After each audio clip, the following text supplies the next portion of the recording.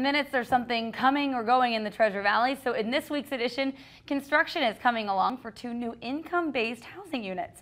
KBOI2's Natalie Hurst takes a look at the progress. Urban Ascent at 308 South 25th Street has officially closed. What's coming? Adair Manor. Here's a look at the earth being moved just off Main Street. You can see the rebar is in place and foundation has been poured. The apartment complex will have more than 130 units and be considered affordable. Residents who move in will have income lower than the valley's median wages. And just across the street, here's a look at the construction progress on the New Path Community Housing Project. The siding is up, windows are framed, and the crews have begun plumbing and electrical work on the interior.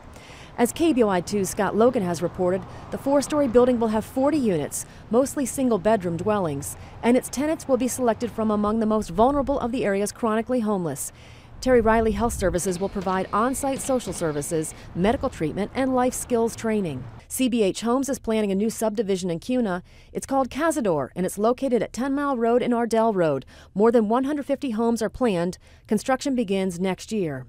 2 popular restaurants are gone along Eagle Road. Barrel 55 Bar and Grill is closed. It was located at 3004 North Eagle Road and had been open about 2 years. Also closed, Pinnacle Sports Bar and Grill at 2902 North Eagle Road. It had been open for more than 8 years.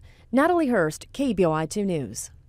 All right, well, if you see new construction or a zoning change you want us to investigate, or if you just want to find out what in the world is being built next to your house, send Natalie an email, a tweet, or a Facebook message. Every Wednesday, we'll let you know what is coming and going.